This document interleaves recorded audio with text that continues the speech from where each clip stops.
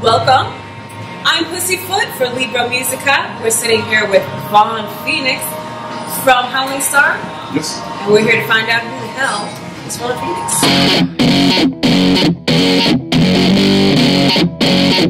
Run my house torn down. Dead spaces, dead spaces. More bus stops racing. Rent rises elevating. Pheonix. Is that your real name? Yes. Your mom gave you that name? I gave you that name. Where did you come from? Originally, I'm from Bremerhaven, Germany. Military brat. My parents were in the military for, I guess, maybe like 20 years, both in the military, so that's how my childhood was. They're super cool, but definitely militaristic. So, you do a lot of stuff. You do a lot of things around Atlanta. One of them is Punk Black, right? Oh yeah. Punk Black is, we're more so becoming a media network this year, but over the last 3 years, we're just a show that promotes people of color every month.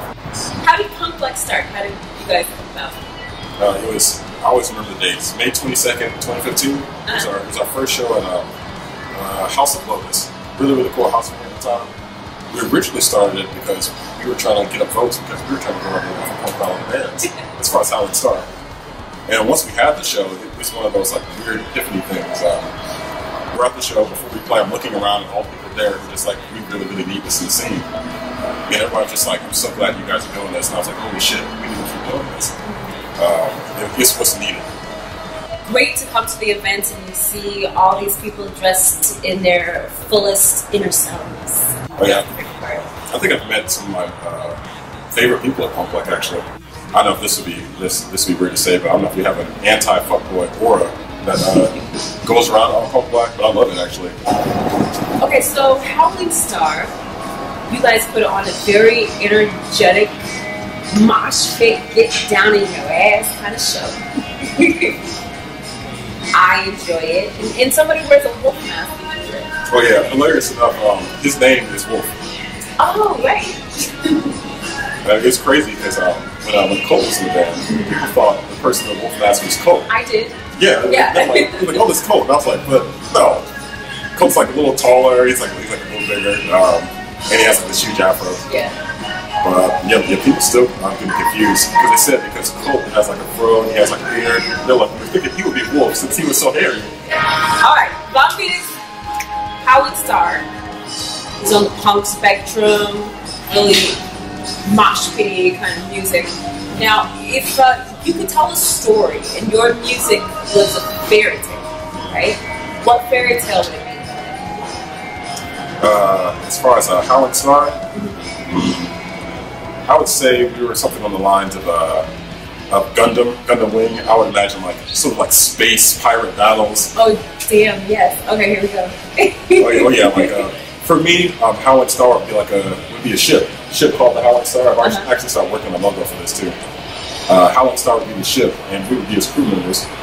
And, we sort of like a band of mercenaries almost. Just doing what we're doing, kind of like the bebop. We would just help out people we can, sort of Guardians of the Galaxies, and sort of like take what we want when it's like, maybe from like bad people, from corporations or something, like some Robin Hood sort of thing. It'd be something along the lines of that. So like Gundam Wing and Robin Hood combined.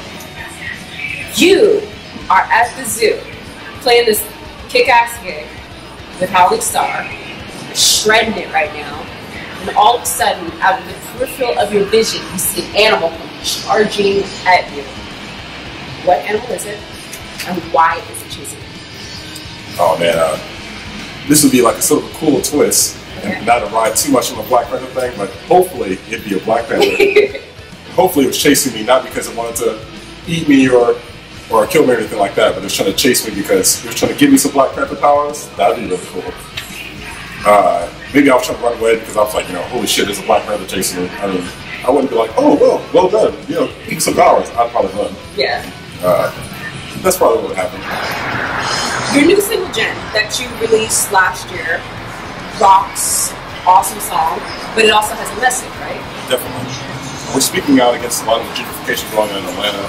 There's a lot of venues, unfortunately, closing down because of the gentrification. Yeah. People are buying up all these, all these spaces and trying to, push up less money out. Which, I mean, of course, is not cool for anybody who's middle class or lower. So, what shows do you have coming up? We have the 6th and the 7th. The 6th with, the badass is Concrete God. Yeah. And the 7th with the badass Zero, Zero of Life Fire 9. Our next show we're doing as far as Punk Black will be on the 19th. It'll be at 5 to 9. And that's going to be a crazy, crazy good show. So, Punk Black, Howling Star, Pheonix, so much fun hanging with you, eating lunch with you as usual. Building, community. Tell everybody where they can find your music and more information about Howling Star. For Howling Star, you can check us out on thestarscalling.com. Oh, that's it? Got it. You can check us out on thestarscalling.com. Or look us up on Facebook. There's nothing else. There's, as Cole would say, there's no Howling Star toasters or anything like that. If you type Howling Star in Google, it'll be the first thing that popped up. It's been great hanging with you along, as usual, here at my parents' basement in Avondale Estates. And for LibroMusica, this is PzzyFoot, #MusicLife. We'll see you next time.